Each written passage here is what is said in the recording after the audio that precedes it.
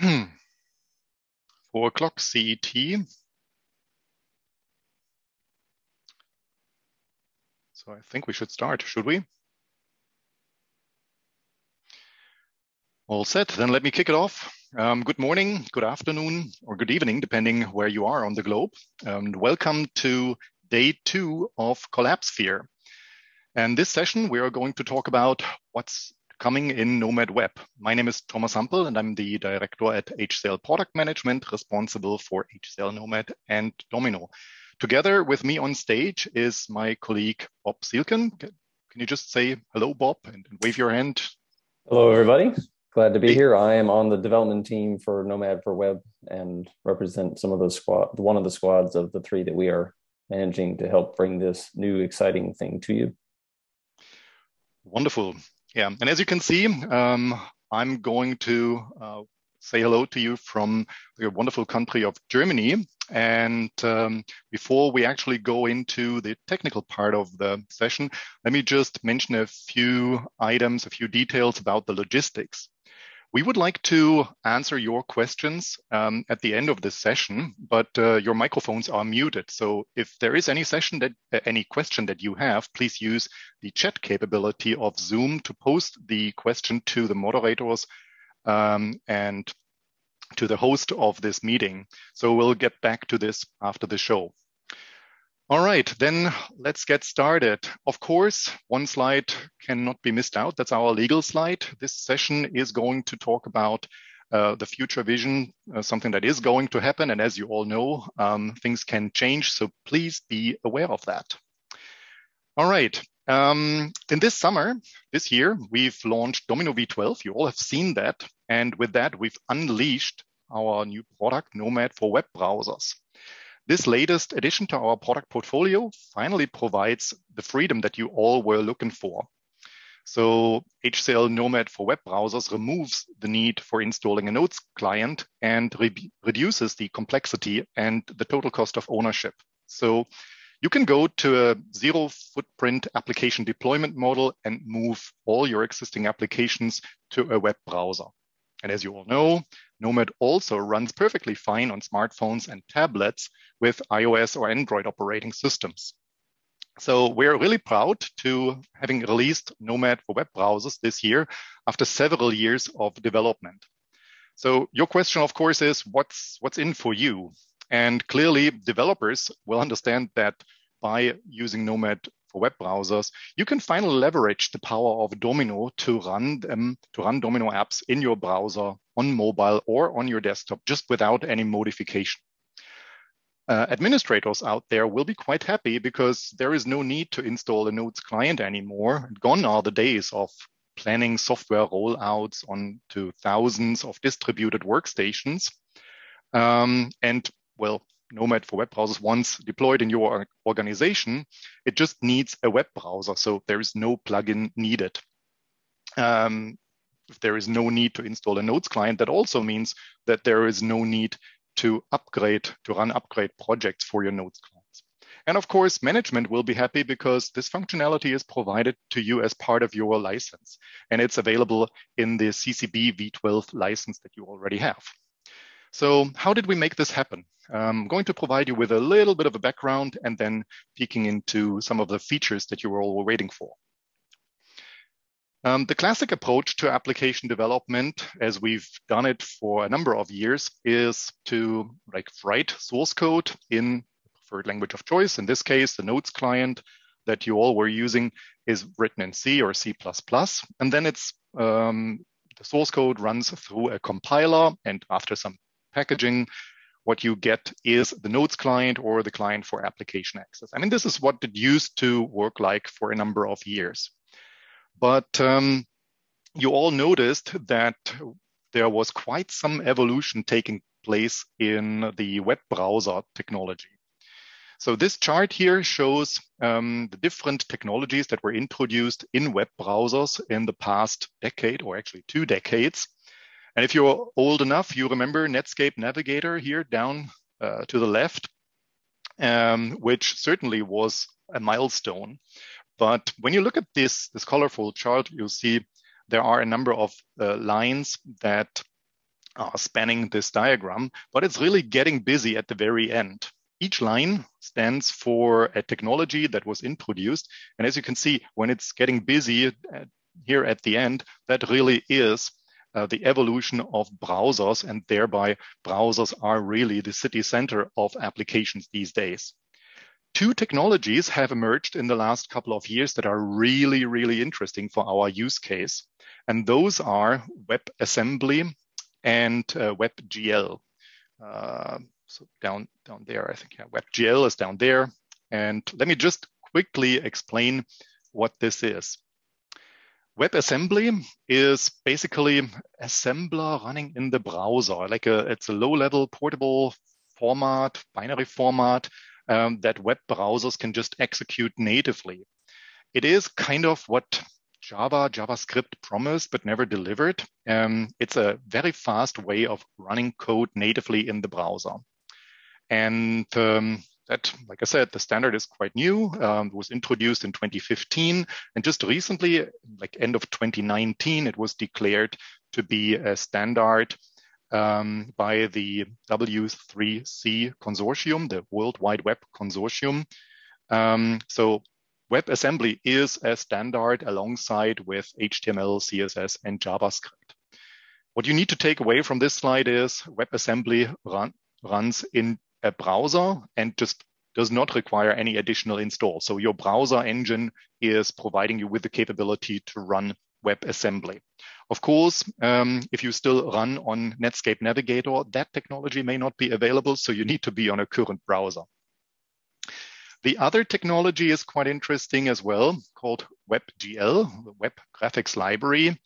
It's a JavaScript API for rendering two-dimensional and three-dimensional graphics in a browser. And that's interesting because we need to be able to draw lines, to draw like frames in a very efficient way in order to provide you with a fast and efficient user interface. Those of you who have been playing computer games in the past, you may remember there was a standard or is a standard called OpenGL, and WebGL is kind of the web version of it. So with these two technologies in mind, let's take a look at the technology again. What we can do with that is we can take the existing source code, the same source code that we used for the Nodes client, and we can run it through a different compiler. In this case, it's called emscripten, and that will provide us with a WebAssembly module, or in short, WASM module. Enriching this with a little bit of JavaScript, it provides an HTML page that you can open up in your browser. In short, what it does, you take your browser and it just runs your application within that web browser context. Now this, like I said, is really interesting for the context of taking the complex applications that you had built in the last 3 decades and bringing them unmodified to a web browser. So as a guidance, I'm sure you all have a smartphone or a tablet of some sort out there. And I mentioned before that HCL Nomad already exists for smartphones and tablets. So if you haven't installed Nomad on your smartphone yet, this is your chance by scanning the QR code for the operating system that your device is using. These QR codes here will will redirect you to the App Store of that platform. Now, on a desktop, the story is a slightly different one because, like I said, on the desktop, there is no need to install anything. All you require is an operating system with a supported browser. And as of today, the browsers that we're supporting with Nomad Web is Chrome, Firefox, and Edge. Safari here is grayed out. It's not supported yet. There is a technical issue that Apple is working on. And maybe, Bob, you can say a few things later on in the Q&A section. But I mean, takeaway is if you're using any of the 3 major browsers out there, you're good to go. And you could technically just get started with Nomad Web. We have to take a look at the network side of things on like how you get your browser to access your Domino server. Let's do that quickly. So a typical deployment of a Domino environment usually looks like this. You have your Domino domain on the right-hand side with a Domino server, one or many Domino servers, and with an ID vault deployed. And then you have nodes clients or HCL clients. And since you have just installed Nomad on your mobile device, you can use either or to directly connect to your Domino server using port 1352. And that's quite okay if you are within your corporate network, or if your firewall administrator is okay to open up port 1352. But in case of a browser, that's a way different story, because browsers do not talk the NRPC protocol. So what we need here is a new component. It's called the Nomad server. And that Nomad server is actually there to translate between the different protocols. It's the NRPC protocol on the right-hand side, and it's the SSL TLS port 443, meaning HTML, like on the left side. So in order to get that Nomad server in place, just some background here. What you need is, you need, of course, proper DNS configuration. So you need to have a DNS domain that your browsers can connect to. The Nomad server, once it's installed, provides an admin user interface. That admin user interface can either be located on the Nomad server, or you can run it as an admin client over port 9555 or 9559. It also needs a relational database, which could be MySQL, MS SQL, or whatever. But please be prepared for getting that up to speed. It also needs to authenticate your end users. And in that case, this would be an LDAP connection. So a Domino customer would, of course, just run the Domino LDAP task on a Domino server, but it could technically be any other server as well. And of course, your Nomad server needs to be able to be reached from the internet. So it needs to have a proper SSL certificate. It needs to have a proper DNS name, and that certificate also needs to be available to the Nomad server. Yeah, and with that, you need the Nomad Web static resources, which is actually the files which browsers will open once they connect.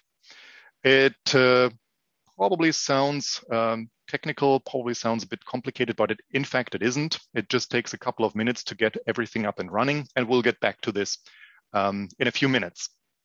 All right.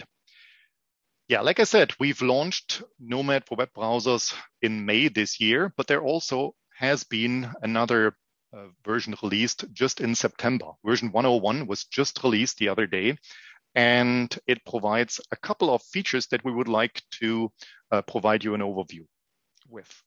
So one improvement we did in the 101 release is that we extended our language support. The 1.0 version was English only, but in version 101, we are adding 13 more languages to the stack to make it really a true internationalized product. Now, don't worry, you don't have to decide which language you are going to install, because this is completely seamless to end users. So with a Nomad web server deployed, what you can do is to switch the language on the client side. And I've recorded this little video just to show you how easy that is. So here I am in my browser. I have opened up Nomad, but my browser is configured for content to be provided in English. What I'm going to do is just switching to my browser settings, and here I can choose a different language, for instance, Japanese, and add this to the list of content languages at the top. And once I refresh the page, the entire client will switch to a different language. So compared to other software where you have to install language-specific versions, like these languages come out of the box. Unfortunately, dear viewers out there in Japan, I don't understand any Japanese, so I don't know what this client is saying here, but I hope that you get the point that switching languages is really easier than ever. Another interesting feature that we added because of your request was to make the login experience a bit smoother. When you authenticate to a Nomad server, we had the prompt, the login prompt on the left side, and then there was a second login prompt that appeared when you authenticated against a node's ID. And that kind of seemed to be redundant. So in this version, we are introducing a first preview mode for running a federated authentication. So that means the second login prompt no longer appears. And I think you would like to see that live. So at this point in time, I'd like to hand over to my colleague, Bob, who is going to give you a live demo of what else is interesting to be aware of. Bob, are you ready? I am ready. Then let me switch the stack by stopping sharing over here, and you can take over.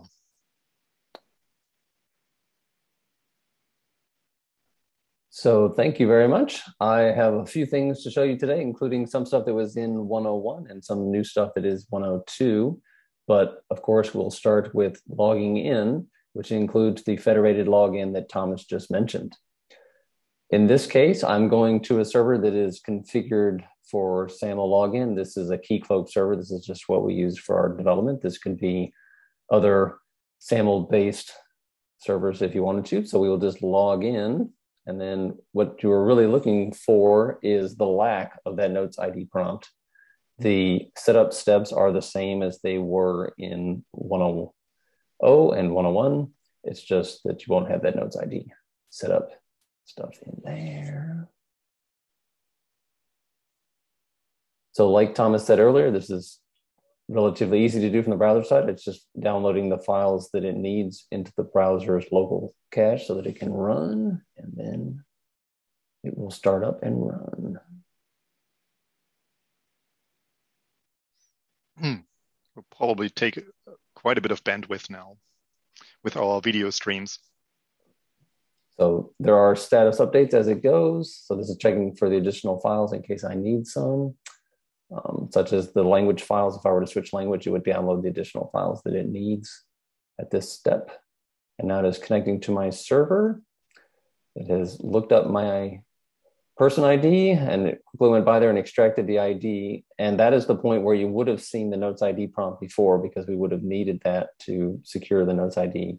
But now using the federated login, we no longer need to do that. It used DSSO credentials and was able to log in. Also near the end of that, hopefully you saw that it mentioned that the Pan Agenda Marvel client was in there in the last few steps of the setup. And that is there in 101. There is a session that follows ours that goes into more detail on that. So I'm not going to say more about that other than the fact that it was there.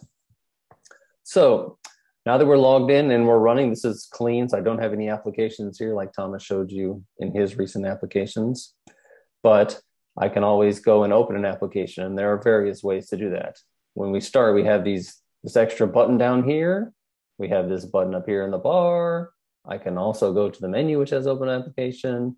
And we also have many of the keyboard shortcuts that you're used to. So I could hit Control O if I was on a Windows machine or whatever here to open an application. So if I go to open an application, we'll go and we will open up the Domino backup database, because maybe Thomas forgot and went onto my server and deleted my demo database that I had set up before. So, oh my God. It's happened.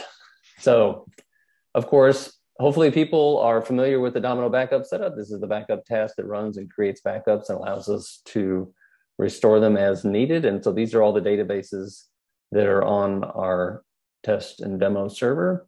And of course, we have toolbar actions where you can do things like collapse them all like I did there, which of course, you can also see that there are tool tips that you would expect from your previous Notes client experience. So I could go back and I can say, oh, here's my toy store database. And I was like, oh, is that the right database? Maybe it's not. Let me go ahead and open that. So I can't open that. We are a regular functioning client. So I get all of my cross-cert and ECL type pop-ups. So we'll go ahead and create that. And you can see that oh, I am running the database. And if I wanted to do this, here's the ECL that I wanted to point out. So I could go ahead and answer these. And I can see, okay, yes, this is really what I want. So if I go back to here, I can either do it from here and click restore, or when I'm over here on this one, I can click restore. They do the same thing. So if I want to create a restore record, then I need, or a job, then I need to do various things. So I could potentially change what state I want to put this in. So I could pick with my mouse and click. I can also type. So if I type the first letter being a D, you'll see that it jumped down to deleted. I could use that. If I hit the D again, it goes to draft and that kind of stuff. So there are a bunch of keyboard navigation features like that that are embedded in the dialogues now that are very useful and handy. I'm going to leave this as a draft for now. We have many different controls that are available, such as a date and time picker. So here's the date picker. So I need to pick a date for the backup that I want to restore. And you can see here's the time picker, and this will support 24-hour formats or the 12-hour formats, depending on how your browser settings are set. And you can also change the time zone if you want. Let's say I want to be in Hawaii where it's nice at the beach instead, but I'm not really. And you'll see these buttons here also automatically set the time to the current time. And so those buttons also work here on this form and that kind of thing. We have the drop down to bring up which of the backups. So I have 2 backups, which we'll see in a bit. So I could pick which one I wanted to back up from and that kind of thing. We have the checkbox controls. We have things. If I was to type in something that was invalid here, as soon as I tried to switch fields, it does have the field validation that you expect. So it's telling me that I did not enter a valid time or date there. So if I delete that, I can fill in using the button and that kind of stuff. And then there are the other fields that are on here as you would expect. For various places, we also have the context menus. So if we needed to, we could use these as appropriate to copy and paste or insert other things, depending on the field that we were in. So if I go ahead and just forget and I try and close the tab, you see, we'll get the prompt to say, it's, are you used to it? Don't want to save my changes. I'm like, oh, I really do want to. So yes, save my changes. So then if I go look in my jobs, you will see that here is the job that I just created. So we can see that it's here and we could run it and we could do those kinds of things there. If I go back and look at the logs, so there've been 2 different backups that have been run on this server and they were run relatively close together. But if I open them up, you will notice that we have the backup logs and it has attachments which are supported. You will also notice that at this point, we have the actions menu, which is specific to the view that we're looking at. But if I were to pick the attachment, you can see that now the attachment menu pops up. So we are context sensitive based on what is selected, as you would expect. So I could save the attachment there. Of course, there's also the context menu if I were to click on it and do that kind of stuff. So there are multiple things like that. Also, I could mark it for pruning. And this gives me the prompt and the confirm. And you can see that the status changed of the icon in here and that kind of stuff. And I could actually run that too. And it will run. And it should take just a few seconds. As usual, you can click on the bar here to do that. And also click the function F9. Those keys all work and everything else is like that. So that's just an example of a real world database that I could use and would potentially need to run and allow me to get the stuff done. And potentially I can do that at any point too. So if I wasn't sitting at my notes client, I could do that. If I had access to a web browser and I was on vacation for some reason, I could get to it and do that kind of stuff. So this just shows you the power of being able to run the applications that you already have in the web browser. We just identified a new business case. So admins can manage their servers while they are at the beach on Hawaii. Correct. So make sure you get that approved first before you go to Hawaii, but hopefully that will be approved. So let's open up another database. So if we go to the server, again, you can type in here. So if I type in demo, you can see that it has jumped down to the demo folder and I can pick the demo folder. And for this case, we'll open up the classic discussion database that many of you have known to love over the years. And there are many things that we can do in here. So of course, we can create a new topic. So we'll just call this demo for Collabsphere. We can pick the categories. You notice we have added checkboxes in 101. This used to just be a list. Now you can see that there are the checkboxes in there. So in addition to the coloration, you can also see that the checkboxes are there. You can still type in other keywords as you need to, and they will show up. In our rich text edit fields, we have many different ways to do many different things.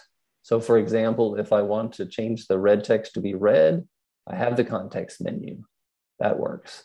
I can also use the text menu up here to get to other effects, including the color. So we can change that one to red. We can change this one to green. There's also the color picker. So we can come in and we can pick the color there. We can pick the different fonts. So this is another thing that is coming in 102 is the support of additional fonts. In 101, we only had the default sans serif and everything was that font. And now we have the 3 basic font families. So we have the monospace, sans serif, and the serif. So we'll do that.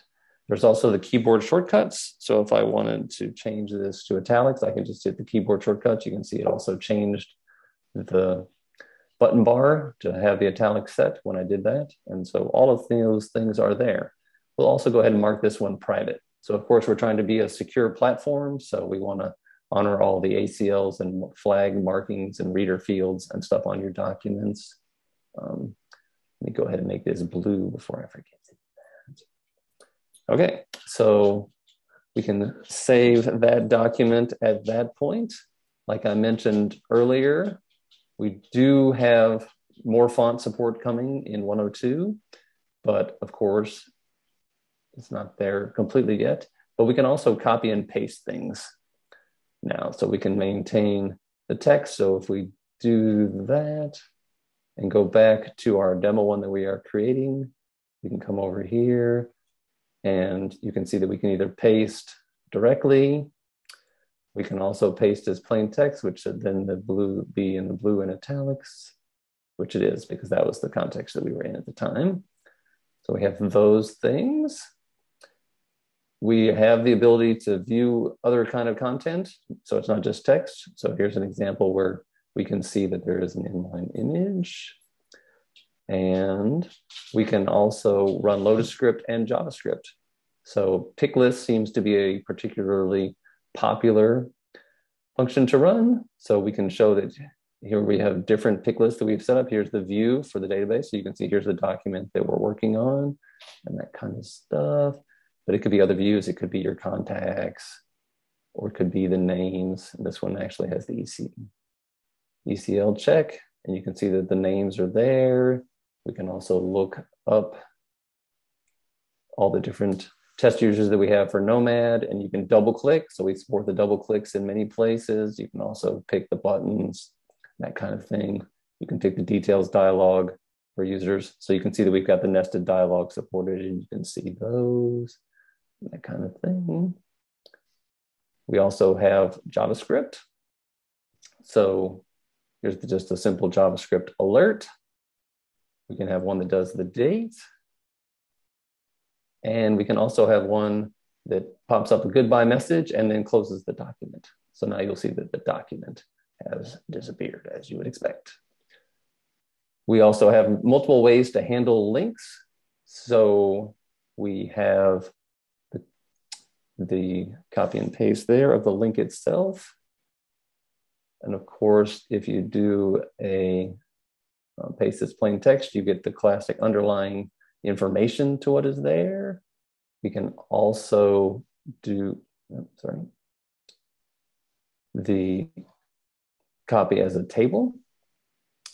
And so if we paste that in here, you'll see there's that kind of table.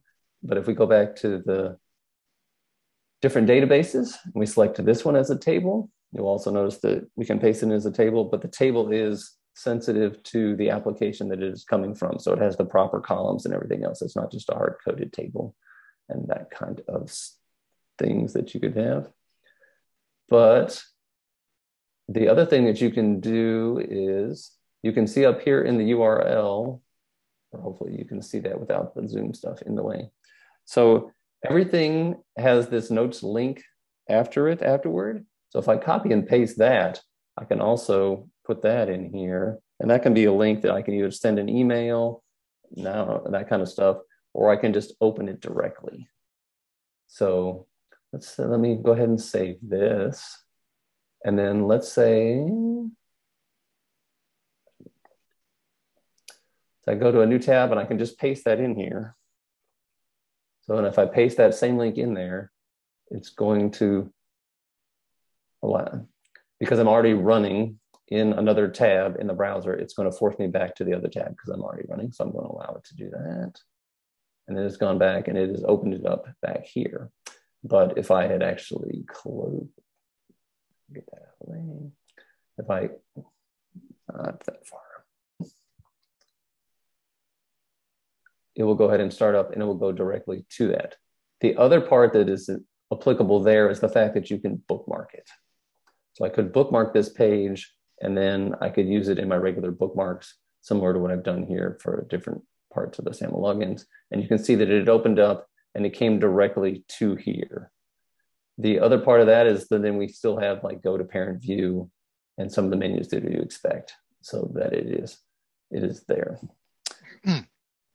So there are many ways to get to things. So we have the notes links and we have the bookmarks, and the bookmarks are useful for copy and paste and sending in content, but also for bookmarking in your browser itself.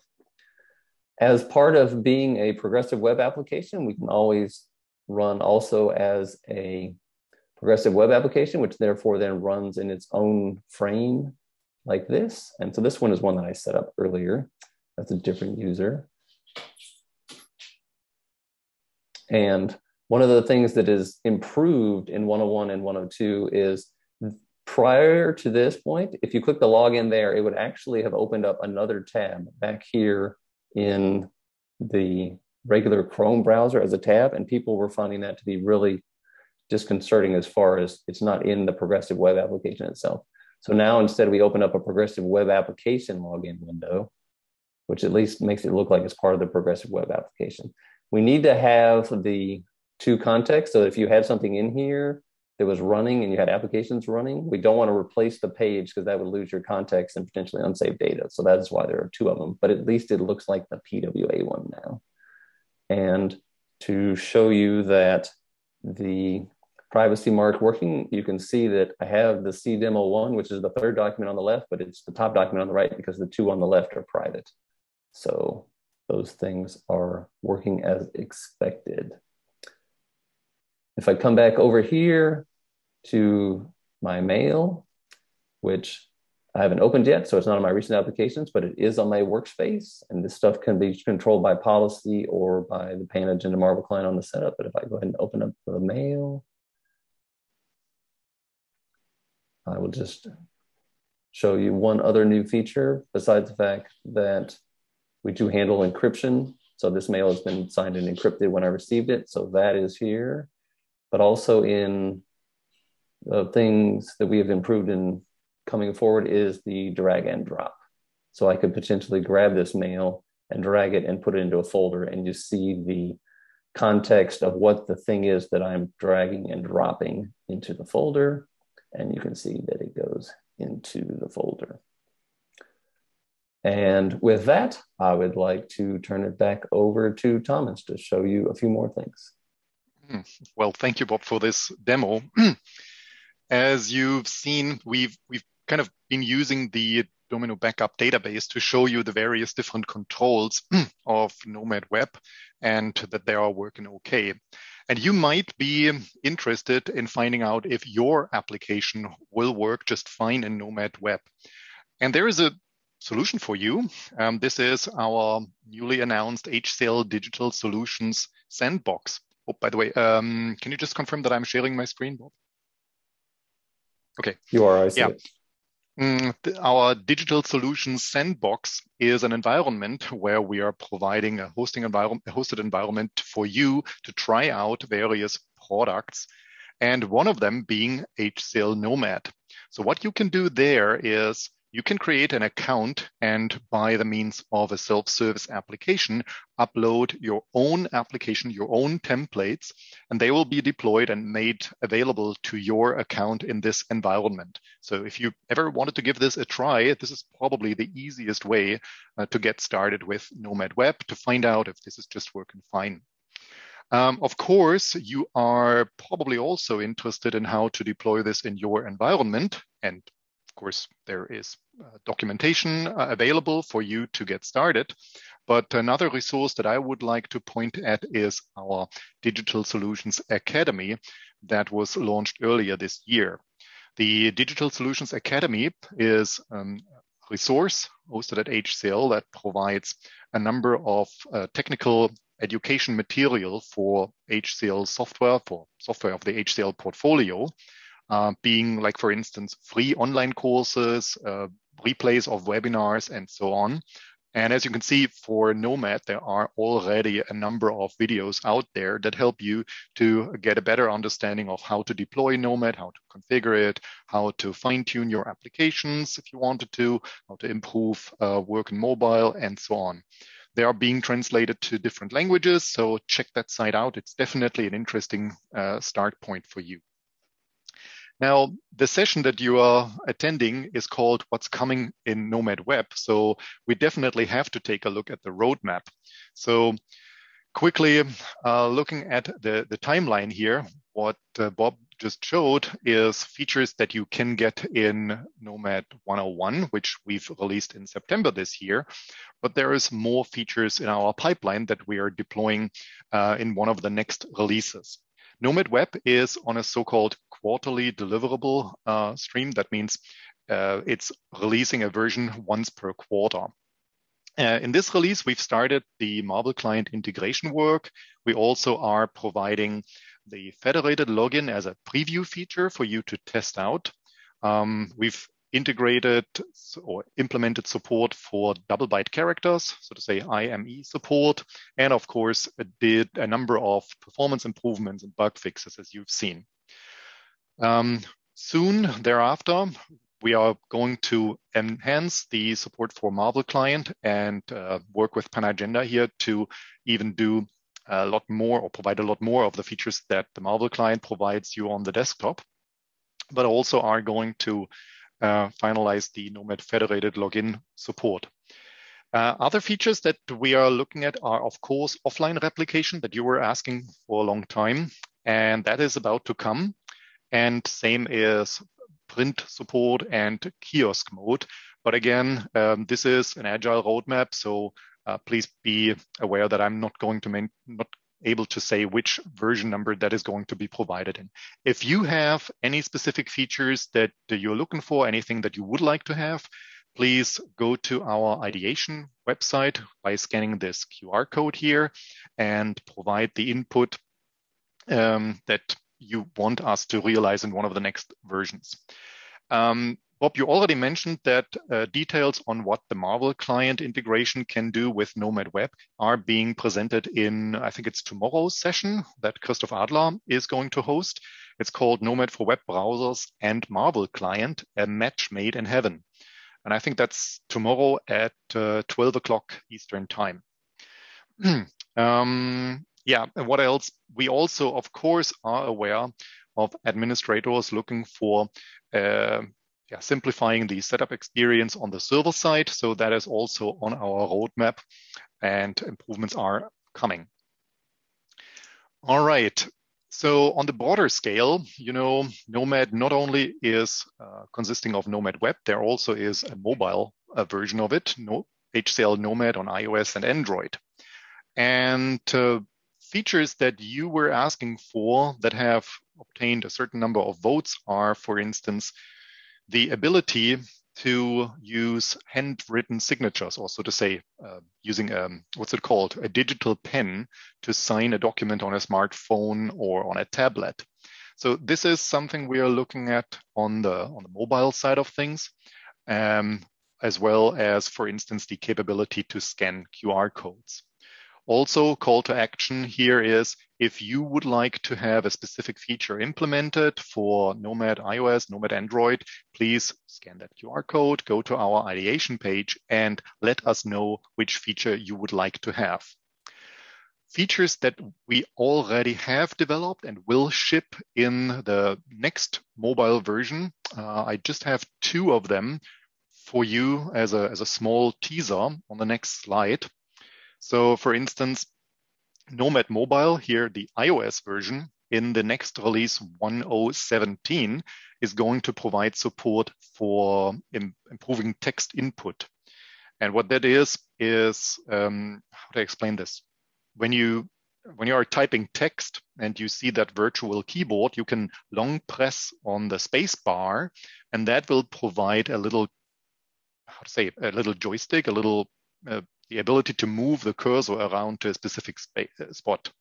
And Nomad on iOS in version 1017 is going to introduce support for that. Good news for people with an iPad, especially for people using an iPad with Nomad and have an external keyboard attached. Because when working in applications, we often hear from customers that they would like to do this quick find, or what's called quick search dialog. As a notes user, you remember when you are in a view, you can just start typing anything and it will bring up that quick search dialog. That now also is going to be supported on Nomad Mobile, but it does require an external keyboard to be connected to your iPad. So these are just 2 things that I would like to highlight coming in the next version. On the bigger scale, like I said, we are working on support for handwritten signatures because that really seems to be a big use case out there because a number of customers would like to use this function in their applications. Another improvement that we're looking at is to help administrators identifying the client versions that are being used out there. So today, the person document in the Domino directory is not populated with the client version of Nomad. So that is being fixed in one of the next releases. Nomad Mobile also is on a quarterly deliverable schedule. So you'll see there are new versions coming, Android leading here with 1 release every month. And as you can see, the iOS version that I was just talking about is scheduled for November the 16th. There is a typo, sorry for that. We really are interested in the features and functions that you're looking for. We listen to what you want to have. And just to give you an idea of things that we have implemented in the last couple of months, this is just a small overview of input that came from our customers, from you, that we have shipped and have provided in our product up to date. So let me just take a look at the timeline. I think we have a 45-minute time slot here, but still 1 or 2 minutes remaining for questions. So let me just skip over the next slide. And Bob, please help me going through this chat where we have piled up a number of questions. So first of all, thank you for listening. I think I've answered most of them. The most recent question is what user license is needed for author or reader ACL? Well, licensing is the same. I mean, the client itself leverages the CCB license model, and there is a blog post that we can certainly reference explaining which license is required for a specific use case. So the type of client doesn't really matter. It's really the use case that matters. We'll provide a link to the blog post. Can we just go through the various questions? Because when a participant posts a question, then this question, I think, is not always visible to anybody. So can you just... Sure. So one question was about whether policies would be there to populate the workspace items or how that would interact with recent applications. And the answer to that one was that the policies do apply to workspace population. We use those internally at HCL, so I'm very familiar with those. And for recent applications, that is more managed by the Marvel client integration. And so that session we'll have more details on that. Another question was about the application and document properties dialog, which we do not have, and that is a feature in the backlog. The next question I'll let you handle, Thomas, is, so my company's migrating off of the platform, but that's still a 2 to 3 year time frame. Would rolling out Nomad be an easier project than upgrading the desktop clients from 9 to 12? I think we kind of answered this question, because Nomad for web browsers is something that you will deploy on the server side only. You install the Nomad server, and with that, you have all the capabilities in place. However, if you already have a Nodes client rollout, if you have already a Nodes client out there, please check what's being done with that Nodes client. I have seen situations where the Nodes client was using like local desktop enhancements, local desktop plugins that you would not have on the server side. So, of course, my recommendation would be to go with Nomad Web, but please, let's talk about the details. I think that's the most honest way to say. The next question was, are there any plans for Java support? They use small Java libraries to process photos and other applications. So what about those Java integrations? A technical question, I think, which is more on your side then. Sure. So we do not have a Java. We're not allowed to run Java inside of the WebAssembly container. So there's no way for us to access anything that's in Java. So that is a non-starter in that aspect. So the way to think about it probably is mostly that you're basically running the Nodes basic client without the Java layers on top. So, all right. And then how about spell checker support for text fields on Nomad, in particular for iOS? Yeah, we have that on the backlog. I don't know if you would like to say something more about the technology behind the scenes, but certainly that's already a request that we've seen from customers, and we already have that on the backlog. Anything more you want to add? I did not have anything to add to that. Okay. Major difference? The differences between Nomad running on the phones or tablets and the web browser? Yeah, I think the main difference is screen estate, screen size. And another difference is that the native applications for iOS and Android are capable of leveraging the device-specific features like the compass, the integrated camera, GPS positioning, and so forth. So if you have an iPad or a tablet or a smartphone, iOS or Android, please use the native application for that operating system.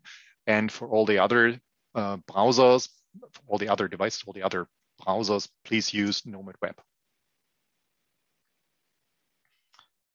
Okay, I think we are already going past the allowed timeline. So I know there are more questions here. So please, if you would like to talk more, if you want to know more about it, ping us by, let me just switch back to the start page. Where it is, over there. My contact details and Bob's details below. And with that, I'd like to say thank you for listening and enjoy all the other great sessions at Collabsphere. So thank you and bye-bye.